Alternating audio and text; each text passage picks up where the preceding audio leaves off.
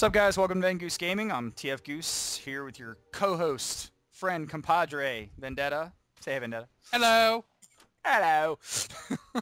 And this is our second Risk of Rain video, and we're a little bit better this time. A little bit. A little bit. Not lots. You know, we're not great still. So, you know, you bring the hate if you like. That's fine. It's still a blast, and that's the point. That's what we're trying to show here, and do a little co-op with it, because, you know, why not? So if you're keeping track there, guys, I believe Vendetta's on number 1, and that makes me number 2. And just look for the guy that can't shoot. That's me. Or jump. Or jump. Yeah, I'm really bad at jumping, though. You just bombed that one, too, real hard there, I might add. But then wait. Yeah, never mind. See right there? That's what the problem is. As soon as I start to make fun of you, then I just screwed up myself, so... No point in it, but... So, anyway, guys, we just want to give you guys another quick look at the game here, just because we're having a lot of fun with it. And it's kind of a zoo, but it's just a little bit tougher sometimes, I think. I guess it kind of has its ups and downs playing it with a second player, do you think? I mean... Yeah. You know, you've gotten farther than I have, you know, just playing it single player. You know, gotten the difficulty up into the haha range, or the ICU range, which is above impossible, if I'm not mistaken. Yeah, I got to the second hardest difficulty. Yeah, and that's when it's just out of control, and if you're not loaded out with like a complete bottom, like the bottom of the screen isn't just totally filled up with awesome, you know, items that you've picked up, and 2 or 3 of like the syringes that increase attack speed, and those missiles shooting out everywhere. I mean, if you haven't collected a really sweet arsenal by the time you get up to that stage, then, well, actually, you just won't even reach that stage, you know? I mean, correct me if I'm wrong, but I think that basically you find out by about right around medium to hard difficulty if you're decked out enough. And if you are, then you can actually make a decent run on the game and get up to those higher difficulties and get up to, you know, level 4 or even 5 or whatever, and just make a good run at the game. But it will make you humble very quickly, you know, around the medium to hard difficulty stage once it reaches there, if you haven't collected a nice, you know, set of stuff. So yeah, it's all about drops. I mean, and in that sense, you know, it's completely random, so it's really luck of the draw, but I can usually tell if I'm going to have a good run by about the end of this level, if I've gotten enough decent items, as it were. You know, I've played long enough that I know what the good ones are and what the bad ones are, and if I get too many bad ones, I'll just say, you know, to heck with it and just die on purpose. Yeah, just beef it and start over, right? Yeah. Yeah, I mean, because there are definitely several items that dramatically increase your survivability, even with just one of them. You know, because, I mean, what's cool about the game we've talked about before is, you know, the fact that if you collect the same item again, it stacks on your character, you know, which is really cool. But there are some items that are so good that even just having one of them is well worth it, you know, compared to getting 2 or 3 of some other lesser item, you know. So if you just get lucky with those drops, you know, and you buy the right chests and the imps treat you well, and you pray to statue a few times in a row that actually gives you an item all 3 times, you know, I mean, you can end up with a really nice run. But I mean, the thing that I noticed when I'm playing with you is that because we're splitting our gold and splitting the drops, you know, we have to be even luckier. Yeah. You know, because I mean, if there's just a couple of crap drops, then that means the team is that much less prepared, you know. We both need really, really solid, consistent drops. You know, because if just one of us is decked out pretty decently and the other one's not, well, then that person's either going to die, you know, and make it useless, and we're not even playing multiplayer anymore, you know. Right.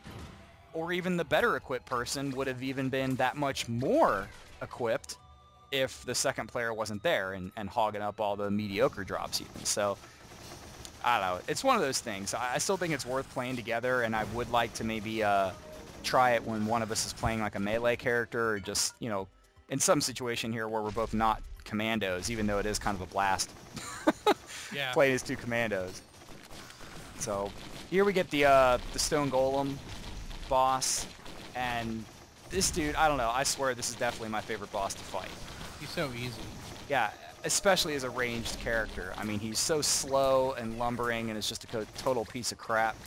And he's not even dangerous in the slightest. You just own him all day, and that's it. So it's the mobs that spawn with him that can give you trouble if you let them gang up on you. But the boss himself, you know, who cares? Yeah, we should point out too, guys, that the game is still in beta, and so like maybe some of our complaints, you know, about multiplayer, I'm sure they're going to address in the future. You know, I don't think this game is. I think it's got about another month or two in development before they finish it, so I'm sure they can tweak and change a lot of stuff before actual release. Yeah, that's a good point, guys. Yeah, don't take the footage here as absolutely, you know, the final version of the game. We're still tweaking stuff here for sure, you know, and getting this gameplay in before it's complete. But that's what betas are for, you know, so maybe it'll be different when it comes out, maybe it won't. But for sure, you know, if the developers feel, and there's only, I think, 2 of them, yeah, feel that there's something that they can improve on the game for release, then they will, you know, and that's fine. But right now, in its current form, you know, it seems like, you know, pretty much, I mean, many of the bosses are really not that dangerous on their own. It's just the extra mobs that pop with them, that increased spawn rate, that really makes it a challenge, and especially when you get guys, you know, ranged characters versus that golem guy who's just a flat joke, in my opinion. Yeah. But later on, we come across some magma worms and stuff, and they're a little more fun. And then my personal, you know, kryptonite is the wandering vagrant, the big jellyfish. I hate that thing. Yeah, Mr. Lifesaver, as I like to call him. Yeah, no doubt. He shoots all the lifesavers at you. That guy, I don't know. I know you have an easier time with him than I do, but for some reason he just seems to get my number every time. I'd much rather fight the golem or the magma worm. You know, although, as we learned a little later in the video, a pair of magma worms during the boss fight is not exactly fun. I don't think I had actually seen an electric magma worm until this playthrough. I was like, huh, I've never seen that boss mob. Yeah. Yeah, I actually hadn't either, so that was a new one on me too. But, you know, if you didn't catch it there, guys, too, it's if you're still learning some strategy on the game, make sure as you complete each level that you burn all of the money that you can, because when you click the teleporter and actually port out, it'll convert some of, you know, your cash into experience, which is nice and everything, but the XP isn't nearly as important as collecting a good item. So if you got shrines nearby, or the imp statues, or anything where you can burn that money before you actually teleport out, definitely do it, you know, because it's worth it. And you want to try and get some, you know, a couple more items on the way out of the level is never a bad thing. Yeah. You know, it could be the difference between life and death, you know. Absolutely. I mean, the name of the game is you need to build your kit. So items are, in my opinion, paramount. That's my number one goal. When I'm playing, I go through the entire map, left to right or right to left, and try to find all the chests, all the statues, to get as many items as possible, because that's going to make you more powerful, more survivable, and able to get to those higher difficulty levels. Yeah, and you're going to get XP along the way. I mean, it's going to happen. Exactly. You know, so, I mean, turning gold into XP at the end of the level, to me, just doesn't seem like an equitable exchange.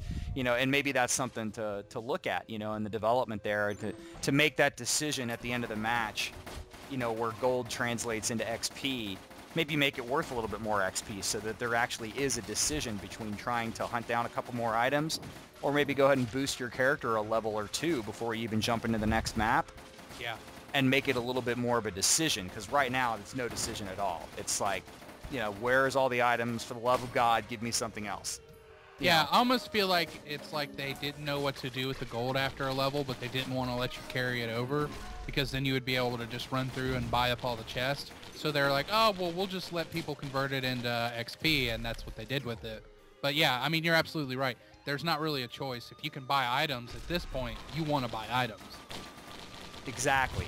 So maybe, I mean, as a gameplay element, something to consider would be to just pump up that amount of XP and give players a little something extra as an option, rather than just trying to figure out if they can burn up some items, you know, before they leave. Of course, that's assuming too that there's ways to spend that money reasonably close to the teleporter. I mean, you don't want to charge all the way back across the map and burn, you know, 3 minutes running across the map to find a couple more items and then coming back, because you're going to pop another difficulty level in that time, and that's bad news. We know that. Yeah, that's true. You know, so, I mean, and then you get stuff like this with these huge freaking, you know, energy ball guys. I don't even know what these dudes are. I forget what they're called.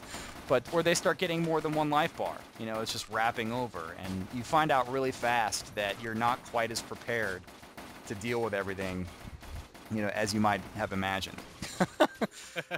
It's very, very fast that they show up and start becoming problems. And the longer it takes you to take somebody down, then that's a longer amount of time that you're not spending looking for items, that you're not spending finding the teleporter and moving on. So killing enemies is important. You need the XP, you need the gold. But again, as we've said in the previous video, this is all about balance. You have to spend an equitable amount of time, you know, trying to kill enemies, trying to find items, trying to find the exit, and trying to jump on a rope when energy beings are hiding it with their enormous frigging heads. God, that was embarrassing. I hate that part. I thought it was pretty funny personally. Yeah, from your perspective, it was kind of hilarious. For me, when I was sitting here trying to, you know, use the force to find the rope, because I couldn't see it, I had to give it a shot, but whatever. So, you got gasoline, so I don't even want to hear about it. I know, that's such a terrible drop. I know, I hate that one. It's so bad. But this is, you know, oh, sorry, I was just going to say, that's something else that bothers me a little bit when we're both playing Commandos, is we're so apt to blow enemies off of a cliff. Yeah. You know, instead of actually kill them. And that's a detriment, too, because you don't get the kill, and then later on you drop down somewhere and you find this massive enemies that you knocked down earlier, and you're hoping to kill. So it's a kind of a pain. What's that? Oh, basic attack, piercing. I didn't even see that when you got that the first time, or when I got that the first time. I was just too busy looking for the magma worm. Yeah, we get a random boss, you know, right here. Here's a magma worm. Not too bad, though. You know, we didn't even touch the teleporter. As you can see right there, find the teleporter still on the screen, but there's a boss. Just, why not? Games decided to throw one at us, and that's again because that difficulty increase. We're up to medium now as the clock ticks, you know, and I'm not sure actually if we even tick up into hard. If we do, it's just barely, I think. Yeah, unfortunately, we didn't make it super long in this. Yeah, just a little bit here, but I mean, this is the magma worm again. I mean, the guy doesn't bother me that much. You always see where he's going to pop out, and then he always heads for one of us, but the commando in particular has that number 3 ability that allows you to like roll out of the way, and you're absolutely invincible during that roll.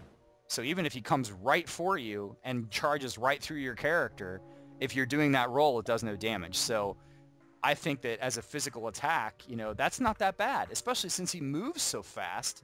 He actually moves through your character while you're rolling, so it's really not that bad, you know? Yeah, but like you said, I mean, when you have like 50 mobs with you, it becomes a lot more detrimental.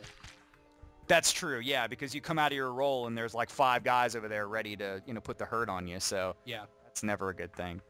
But here, these little shops are important too. I mean, obviously, guys, you only get to choose one of these, so you have to make a decision and decide which item that you want. But oftentimes there's, you know, at least one good item in there that you can choose. But that's kind of cool, though. I like that as opposed to just a random chest, because at least you get some element of control over the item that you're going to pick up. Yeah. If you've been getting a lot of defensive items, then you can go for something with a little more, you know, juice to it instead, if, you know, given the choice. So, I mean, I dig that. And I think we pick up the Fear Lantern here, and we might get the chance to use it like once before we beef it here in a couple minutes. Yeah, pretty much. Some of the on-use items are definitely better than others. The Fear Lantern, that's just okay. They have like items like a lychee fruit or something that'll heal you, and then they have other ones that'll make you completely invulnerable. That's pretty nice. So yeah, no doubt. I mean, even with the 45-second timer on them, it's pretty pimp. You know, so, and there's our friend, the electric magma worm, along with the standard magma worm. Again, I think we were both a little distracted by this boss just because we hadn't seen it. That, and there's like, you know, 20,000 jellyfish trying to kill us. Yeah, it's really bad, and as you can see here, unfortunately, we just get overwhelmed. So the name of the game here, guys, if you want to take something away from this particular playthrough, is try not to fight the boss in an area that's really contained. You want to be able to run. And it, you know, it doesn't matter. You're going to spawn a lot of guys, but you know, you got to survive. That's the deal. If you die, it's game over. So next time we'll try and run a little further.